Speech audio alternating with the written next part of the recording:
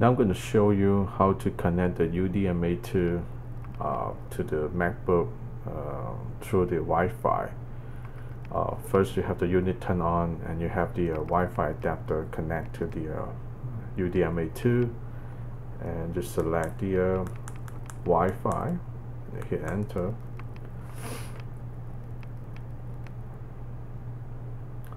It's loading right now,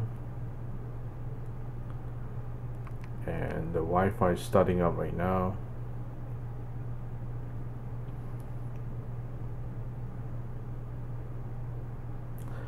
And there's a SSID called hyperdrive, and showing the capacity inside the UDMA2. And now it is the IP address for this unit is 192.168.0.1. And after that, you go to the MacBook and you turn on the Wi-Fi. You turn it on Wi-Fi, and you're gonna select the hyperdrive, the SSID hyperdrive. So the MacBook right now is connected to the hyperdrive, and then you're gonna go to the Finder, and then hit go. Under that, go to connect to server, and then the server address we're going to type in SMB column / 192.168.0.1, and then connect. And we're going to connect as a guest. And here you can see the C drive, which is the hyperdrive. If you double click on the C drive,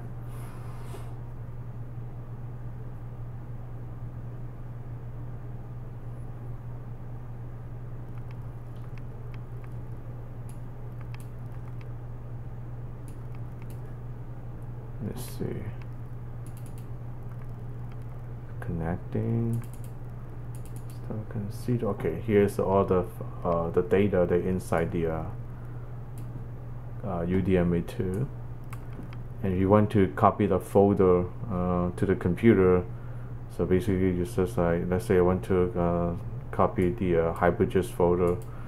So just highlight the folder HyperJuice and say copy HyperJuice, and then you're going to copy it into my MacBook under the pictures, and you're going to paste them.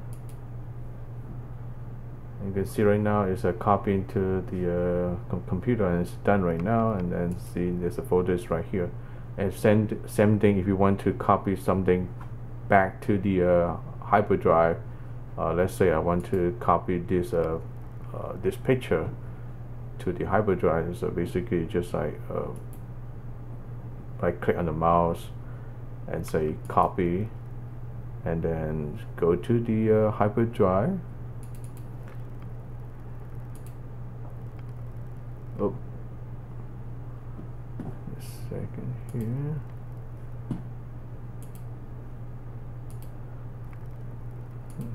Let me start again.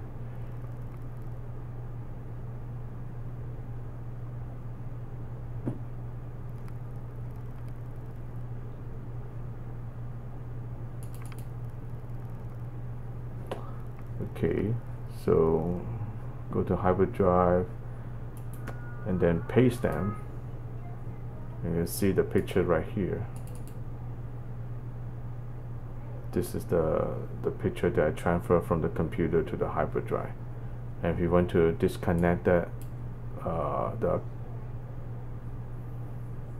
if you want to disconnect the UDMA2 from the computer, remember to hit the eject button, and after that you can just turn the unit off.